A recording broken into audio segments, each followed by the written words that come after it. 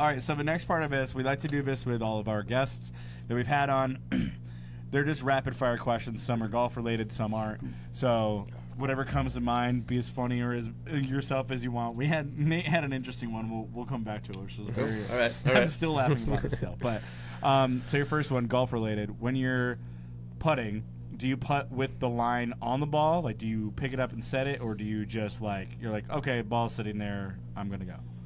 Ball sitting there, go. I let my lab putter do the work. Okay. Nice. Cool. I respect that. What is a TV or movie character that you most relate to?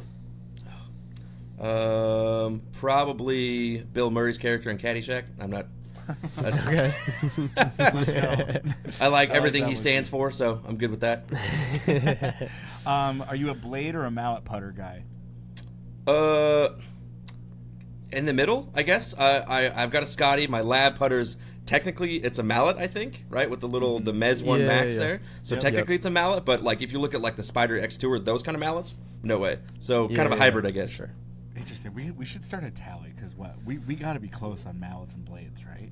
I think there's a lot more mallets than blades. There's a lot more mallets. TJ hates mallets. It's very. I have a mallet. I hate blades. You hate blades. That's right. Yeah, for whatever reason. Never mind. It's a whole different ballgame. I get it. Yeah.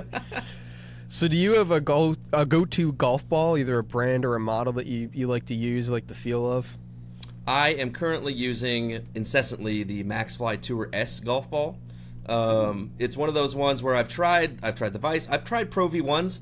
It's just not my feel, which I know is sacrilegious to say, but even that Pro V1X, they hit well, but it's the softness, I think, of the Maxflies that it allows me to get more spin, and I'm like, I don't know, it's weird. So Maxfly, if you're watching or listening to this, please sponsor me. I buy your golf balls, but I would love to get some just sent to the channel. So Maxfly Tour S at the moment, for sure. Cool. Hook the man up. Just hook him up. Come on, let's go. Give him a sponsorship. The man needs it. All right, last one. So if you weren't golfing, what else would you be wanting to do with your life? Honestly, the dream of being I did the rock star thing for a bit. That's not on play anymore. I don't like being on the road. Probably either a videographer, like a production company videographer, or recording engineer. I just love sitting with people, fleshing out ideas, and using our creativity to get it on tape, Same thing with the videography stuff. It's like sky's the limit, and there's just so many cool things you can do with a camera these days that it's just endless creativity. So you never get bored. You might get frustrated, but you're not going to get bored. And yeah, so one of those two things probably. Hell yeah. Cool. One of the biggest things for me too, if people that have never been in a studio or in a musical recording session, especially if it's something where you guys are. You have the skeleton of the idea, but you're going through the process of collaborating with somebody that's not that's just the production part of it. It is such a cool experience that most people will never experience. Yeah. But trying to tell somebody about how magical of it could take an hour, it could take 10 minutes, it could take 9 hours, it could take a whole weekend. But or you could never get the point across. The feeling you can't get there. It's it's but you guys had inimitable. Chinese and you had beers in the studio. Yeah, and you're like, what the hell? It's the best. Yeah, it's 100%. Great.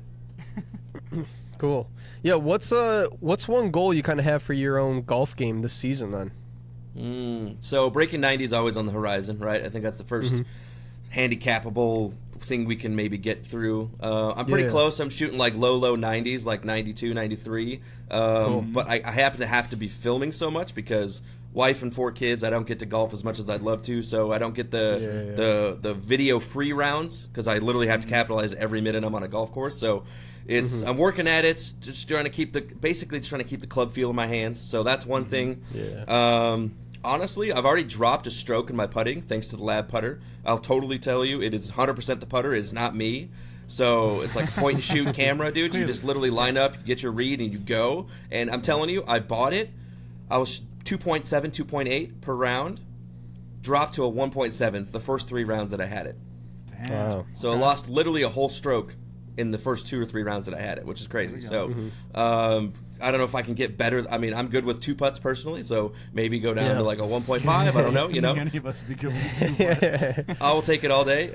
So that's probably there. And then, I don't know. I think just playing consistently as much as I can. So just shooting low 90s, breaking 90. Because I know, dude, once you get past 90 and you're like 89, it's really just a downward spiral of frustration because I can't practice enough to get to 70.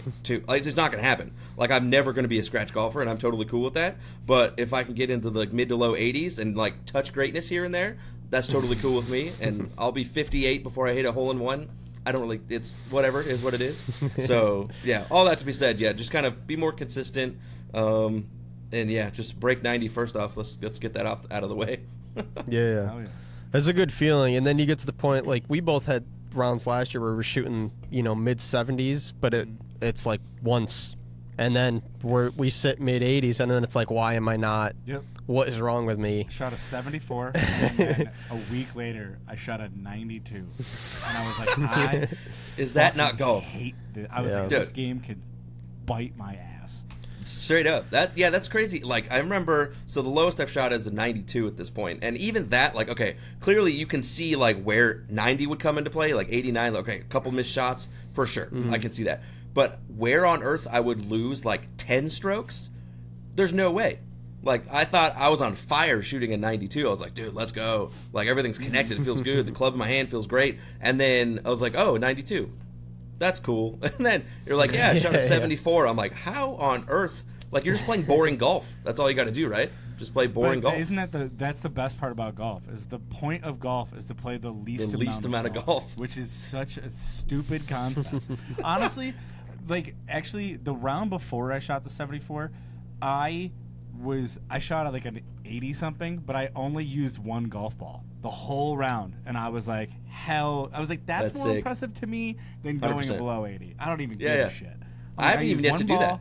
Yeah, I left the course and I was crip walking out in the parking lot. I was so up. Dude, I will say though, the first round of golf I ever played was like, we got paired with these two guys that were just like these huge hulking like Colombian dudes. And they're like, we're playing from the tips. And I didn't know any better. I was like, okay, whatever, fine. And I actually was able to keep my first golf ball that I ever played with. I think it's pretty sick. So this little nitro with the 3 dots.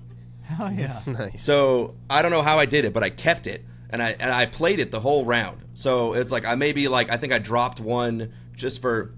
So I knew I was like a tough shot coming up. I was like, it's over water. I'll just put this aside. Yeah. Right. So, but either way, so I still have the first one. So, but I've yet to keep one for 18. I've kept one for 17, and I shanked it the last hole, and I was so pissed. I was like, I'm gonna go find that fucking thing, but it's in the water. We were at this Balboa golf course down in the harbor over in downtown San Diego, so it was cool. But it's tough. It's tough. Thanks for watching today's episode. To see more of our content, be sure to follow us on Instagram, TikTok, and subscribe on YouTube. We can be found at Basic Bogeys on all platforms. Thanks. We hope to see you on the next one.